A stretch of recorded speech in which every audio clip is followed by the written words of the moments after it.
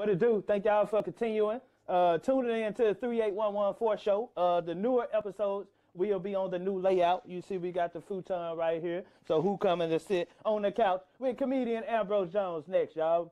Man, this wouldn't be possible, man, if y'all wouldn't continue purchasing the merch. We got new merch in. We got 38114 show hoodies. We got those available in black, you know, with the 38114 show logo. And on the back, you got the Scan Me card on it. That way it'll go straight to the website if somebody behind you and they scan it. We got those available in white. And we got them available in black. This the white, icy white honey bun. You know, from sizes to small to 4X. You know what I'm saying? Make sure y'all go to the website, 38114 show.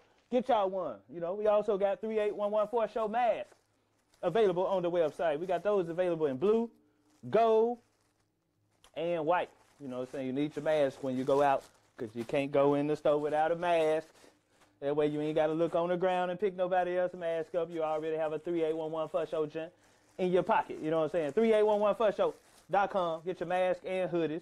And this is the #1 seller here, Immortal Herbs, Seamoss and Bladderwack tinctures. That's right. Seamoss contains 92 of 101 minerals that your body needs. Bladderwack contains the other 9. Y'all can go to comedianambrose.com and get these. Available in 1 ounce and 2 ounce tincture bottles, man. Boost your immune system, aids in weight loss, and also boost your libido. You know what I'm saying? I haven't taken no vaccine because I know my immune system good with these. It's my #1 seller right there, man. Seamoss and Bladderwack Herbs. Immortal Herbs. Immortal means Ambrose, by the way. Immortal means Ambrose. Ambrose means immortal. 2 of my customers said that other members of their house has caught COVID except them because they have been taking my products. So that was a very proud moment right there. So y'all can get those available on my website, comedian Ambrose Jones. Thank y'all for tuning in. We got new episodes coming with more influential, positive, funny people right here on the 38114 show. Make sure y'all hit that like and subscribe button. I'm comedian Ambrose. I'm out. All right, man. We here. Another episode. What's up, man? You got it. You got it. Hey, another episode of the 38114 show. I'm comedian Ambrose, and y'all might remember this guy from early on in the shows. You know what I'm saying? We talked about the Nation of Islam. He's on the research team for the Nation of Islam. Worked very closely with Mr. Louis Farrakhan. And, man, we had a really good interview. And we touched briefly about UFOs. This guy written a book about it. And the relation that the Nation of Islam have with the UFOs. So we here to discuss more about the unidentified flying object, UFOs, with Mr. Ilia Rashad Muha, man. Boy, what an intro, man. Thank you. What an intro. Appreciate that. Thank you for coming back. First of all, since last time we talked about it, wasn't that much coverage going on about UFOs. Right. But now, recently, I'm seeing in the news, you know, CNN covering, oh, no, we got the research on the UFOs. Now we want to tell everybody about it. So could you tell us why do you think that is now? They want to come out and say, you know. Yeah, they're kind of being pressured to talk about it. First of all, the U.S. government and military intelligence have always talked about and tried to study and monitor the reality of these so-called UFOs since the early 40s. Okay. They've just been doing it in secret. Okay. But now we find that government officials and the Pentagon and military officials are being pressured to come forth and admit that these planes exist. You know, it was just maybe 3 or 4 years ago that the Pentagon admitted that they were even studying and looking into it. Right. And now you find where they are admitting that these planes exist. And the reason that they are coming forth publicly now is because they can't hide it. Okay. Millions of people, hundreds of millions of people from around the globe have been seeing them for years. Yeah. But when they report it, of course, it gets kind of pushed aside from the public. But military has been seeing it for years. This is nothing new now. Right. They've been seeing these things and encountering them since at least the 1940s. Okay. But because certain military personnel, mostly pilots from the Air Force and the Navy, were seeing these things so often they got to a point where they felt they couldn't tell their superiors about their daily sightings, because there have been protocols put in place since the 40s where military personnel, you can't say NASA, nothing. you can't say nothing. You know what? Hold on. I'm reading this book, the Pale Horse,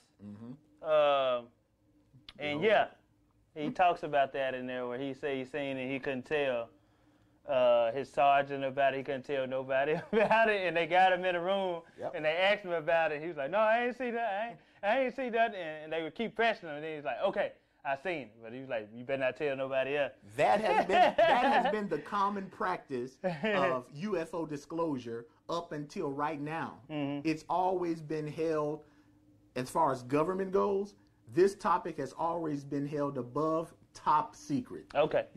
And we know why. We about to get into it. I wanted to make sure I asked the right questions to get everybody, some more information about it. So I got a list of questions I'm going to ask you throughout this interview to make sure we touch bases on everything, so everybody can get me and the listeners get a better understanding about what's going on. So, all right, you got a background as an educator in public schools, beekeeper, and urban agriculturalist. What made you interested in the UFO subject? Well, as we mentioned before, I am a part of the Nation of Islam, and it's always been a core part of the Nation of Islam's theology that Elijah Muhammad met God. This is what distinguishes the Nation of Islam from every other religious tradition, every other school of thought and ideology. We are very distinct in the sense that we literally believe that Elijah Muhammad met God in person, and not only do we believe he met God in person, but this God who came in the person of Master Father Muhammad literally left proof of his presence. And since we're on the topic of UFOs, one of the most obvious proof that he left Elijah Muhammad was the reality of a huge circular craft that flies in the sky of phenomenal abilities that we call the mother plane or the mother wheel, along with its 1,500 smaller wheel-shaped planes.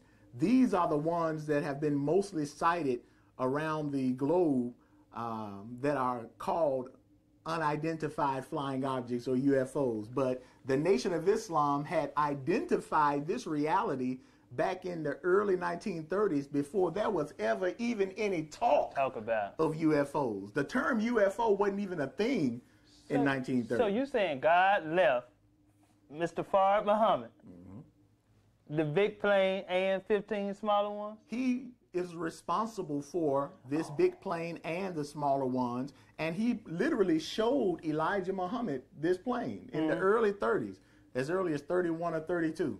He showed it to him and gave Elijah Muhammad the most intricate details concerning these planes, who pilots them, where they are from, what they're used for, what they can do, and everything that only the Nation of Islam to this day, the nation remains the only entity that even gives definitive details about these crafts. As you are now. Not only was the nation the first, but to this day remain the only entity to give explicit details exactly what these planes are, what they can do, and everything that Master Father Muhammad left Elijah Muhammad about these planes as he delineated have proven true and been confirmed in the real world. Hold on, you got these newly joined Muslims. They don't even know nothing about that. They ain't even know nothing about that. Well, look, most people, period, don't know anything about this truth. And that's the reason that this topic has been above top secret. Okay, I remember prior towards our last interview, you told me that the UFOs are for us. They with us. That's true. So if you see one, don't you harm one. Did you? And you know what? I tweeted that, and everybody else just started tweeting it. I was like, yeah, my boy with the Nation of Islam said the UFOs are with us. And that shouldn't come as a surprise. All right. Now, we're here in Memphis, and this is a very religious town. Right. And all these people of different religions believe in God and believe in the scriptures, whether they're Jewish, Hebrew. And this is number 4, half-hour comedy special. Say it louder. That's me and my son on the front. This one is on a 1 gigabyte USB drive. This has 35 minutes of stand-up and a 15-minute documentary on it. So all these got different material. So this new hour called You Don't Know Me, 15-minute documentary. It's a movie. Y'all go check it out, man. Come on, that's what I'm... Christian, Muslim, all of the sacred texts and scriptures that these religious people believe in, all of these texts describe God as operating from some heavenly vehicle that flies in the sky, along with his angels. They're just described as things like heavenly chariots, God's heavenly throne, New Jerusalem, all of these things. So in truth, the Nation of Islam, what we teach and represent to the world, should not be a surprise because it is most congruent with the scriptures that religious folk claim to believe in. So you said it might not be God and his angels, it might be God and his UFOs. Hey, that's what well, they're not UFOs to us. Right. But you know what? Since you told me that, I was like, man, from here on out, if I see one, I feel more comfortable. Like, if one come down, I'd be like, hey, what's up, man? I wouldn't try to run from it. I ain't going to pull out no gun and try to shoot. I'm like, oh, he with us, eh? Elijah Muhammad said, claimed it. Now, even though these planes and those people, not aliens, the people that pilot them do have the capability of destroying this world's militaries and all of that. They're far more superior. Sure. Yeah. But this is why way smarter, too. Absolutely. And they've proven that in the real world. All of the major military reports confirm that. But all those scriptures show that God's people would be in such a condition that no power could come to their rescue except the power of God. This is why God has what are called his host of angels that operate from these flying wheels, flying vessels. Okay, this is a good one. Tell me this. Why should we take this topic seriously about the UFOs? Why should we? Why should people be concerned? Absolutely. Good question, too. Well, the average person should certainly be concerned. And if you don't know why, look at why all the governments and militaries of the world are concerned about it. They're so concerned that countless billions of our taxpayer dollars have been given to study and try to monitor this reality.